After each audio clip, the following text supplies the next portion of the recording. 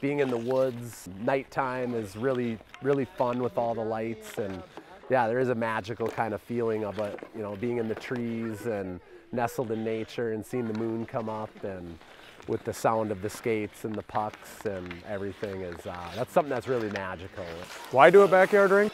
I remember my wife was seeing other people building them, and we had just kind of re-landscaped our yards, and she said, you should make a rink. And I thought, well, okay, I'll make a rink. It's been a labor of love, but it's a labor that I really do love. It's a lot of work, and nobody ever said it was going to be easy, but watching the kids play every night out here and friends and family coming out and playing, that's what it's all about. So. Well, it does help the Minnesota winter go by a lot faster.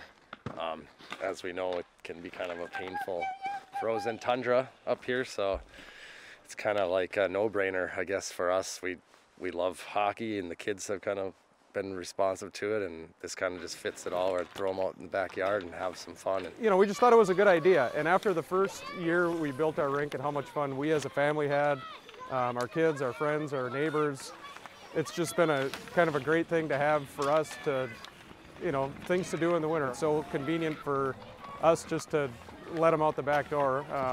You know, we can come out, skate as a family just by ourselves if we want to. They can have friends over anytime they want. And it's just a, you know, a recreational thing for them to do. It's worth every second. So much fun for the kids. We've got 3 boys. So this is our oldest behind us. This is Shay. He's our 5-year-old, and our 3-year-old just started. The open door policy here. People are in and out all the time. We get texts every day like, is the rink open? Yeah, it is. Whether it's newcomers or, you know, kids that are been skating a long time, you know, it's just everybody kind of comes together as a community. So that's been a lot of fun.